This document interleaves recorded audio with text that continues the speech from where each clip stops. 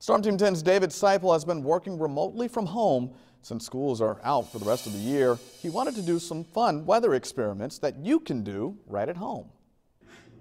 Well, welcome to my weather laboratory, or I guess just my kitchen. Today I'm going to show you an experiment, the interactions of hot air versus cold air. I know I have water here, but we as meteorologists love to view the atmosphere as a river of flowing water because water and air, well, they act very similar together. So what I have here, two mason jars, one filled with very hot water, one filled with very cold water, and that's what the food coloring is for, just to represent cold versus hot. You need an envelope and maybe a pan too, just to clean up any messes. So you'll take the envelope. This comes in two parts, but we'll show you the first part. Put the envelope on the blue cold mason jar and you flip it over real quick.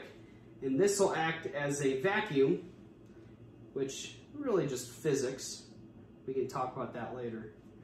And then you put that on top of the blue mason jar. So make sure they are matched up fairly well. We'll move this to the center in case we do have a mess. So you'll simply slide that envelope, make sure they're still nice on top of each other, and slowly pull that envelope out. All right, so what you are seeing, now all the colors are kind of mixing. It turns into a purple color. Well, that's what happens whenever you have warm air at the surface. You saw the red mason jar on the bottom, the blue on top. Well, cold air is very dense. It's really heavy. So it falls toward the surface and it mixes really well. So that's kind of part one to the experiment. All right, so now part two of the experiment, I went ahead and refilled the very warm water with the red food coloring, very cold water with the blue food coloring as well. So what we'll do now is we'll reverse it. We'll put the envelope, get a fresh new one, and we'll actually put the red one on top. Now do it very quickly. There is our suction. Put it on top of the blue mason jar.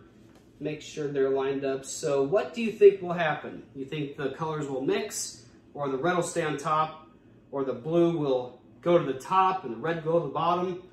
But remember, blue, very cold water, or cold air, very dense. So I'll show you what happens.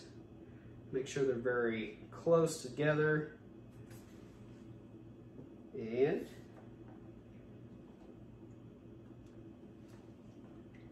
making a little bit of a mess. There we go. All right. So if you remember last time, we had a really big mix that made a purple color, but right now, the blue is staying on the bottom and the red is staying on top. So what's happening, the cold air, the very dense cold water, staying at the bottom, while the hot air staying on top. In my kitchen, I'm Storm Team 10 meteorologist David Seipel. Back to you. Well, we have